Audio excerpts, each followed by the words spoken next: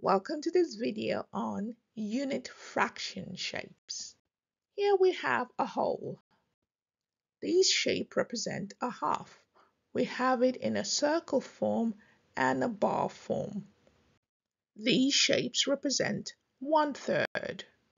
These shapes represent 1/4. These shapes represent 1/5. These shapes represent 1/6. These shapes represent 1/7. These shapes represent 1/8. These shapes represent 1/9.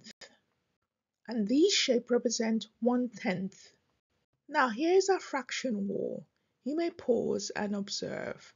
We have a whole, a half, 1/3, 1/4, 1/5, 1/6, 1/7, 1/8, 1/9, and 1/10 all shaded in. You observe that as the denominator gets bigger, our unit fraction actually gets smaller. Well done. Keep on learning. Don't forget to click the like button, press the notification bell, and subscribe for more of our daily videos.